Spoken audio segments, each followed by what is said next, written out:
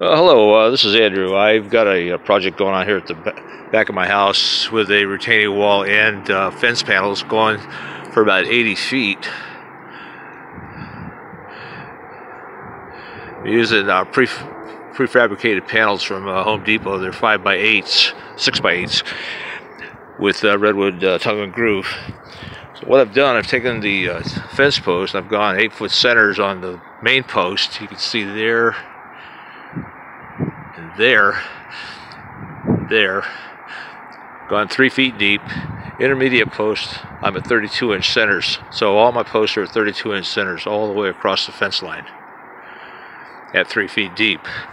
I've taken the concrete at the post and crowned at the top so that there wouldn't be any earth to wood contact on the fence post. You can see the terrain that we had to work with. We got a real steep slope on this side of the hill.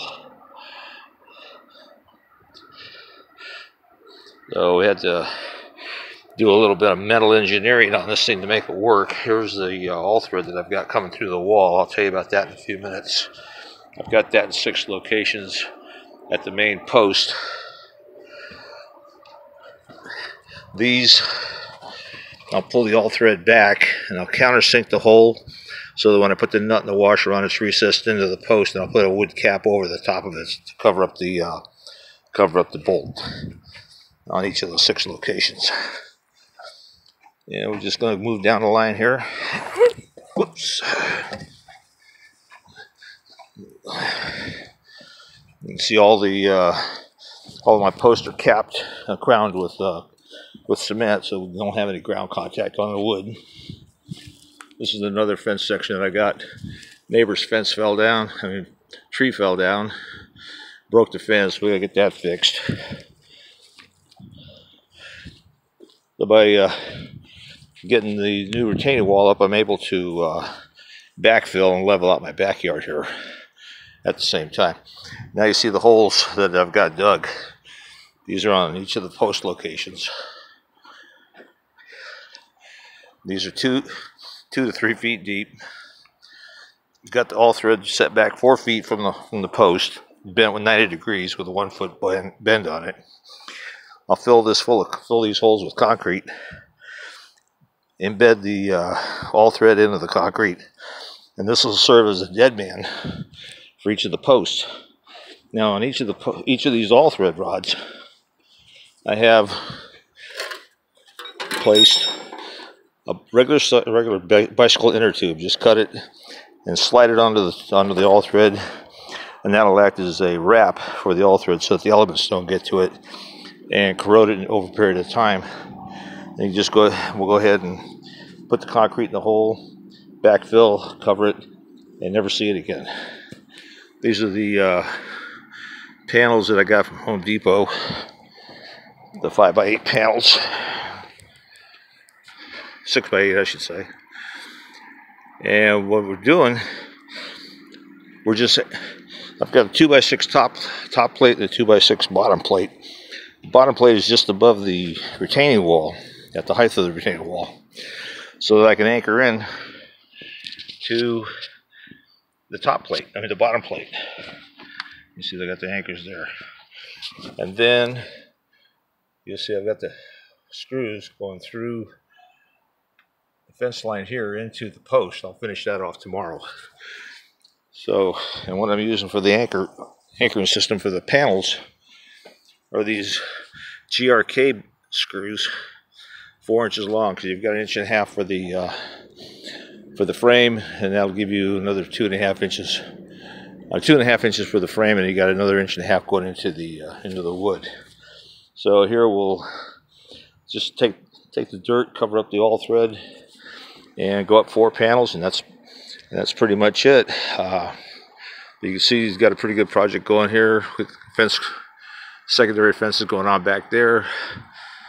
I got a small retaining wall here. I'm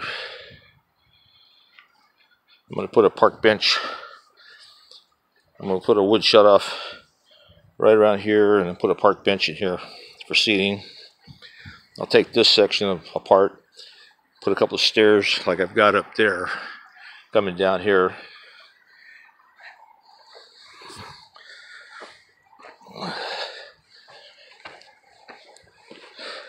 Here I've got my septic tank, and I'm going to go ahead and cover that with 2x12s. And in the center of the 2x12, center of this location, I'm going to have a lift panel to where we'll be able to just pull it back up. Septic company can come in and take care of the septic work they've got to do, and then just drop the panel back down, cover up the septic tank, and nobody will ever see it. Also put a picnic table with a couple of chairs and an umbrella just for some seating. Then up above here, I've got a deck that I'm setting up, so I can go ahead and put my hot tub at the top, right about there. And it's resting on two concrete footings that were used for a carport in the past. It got demoed out because of the earthquake, so I'm just going ahead and utilize the foundation here for the deck. And this is another deck that I put in the back a couple of years back. Just tied off to, just undid part of the upper section and just put the new section in down below, put in a couple of doors for the new for the bedrooms, and that way we've got upstairs and downstairs balconies. So that's my project, and just thought I'd show it to you and what I've done and what I am doing. And also the dead man anchoring system that I'm using is going to eliminate any type of wood contact to the ground. Usually what will happen, people will use 4x6s or 6x6s in the ground and tie those off with another piece of wood going into the retaining wall, hoping that'll keep. But if they don't take the right precaution, after time, their wood will look like this. This is just strictly eaten away by the termites and dry rot.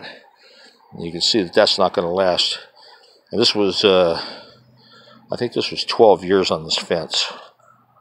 So, and this one, I took all the pressure treated lumber and added another coat of wood preservative on that.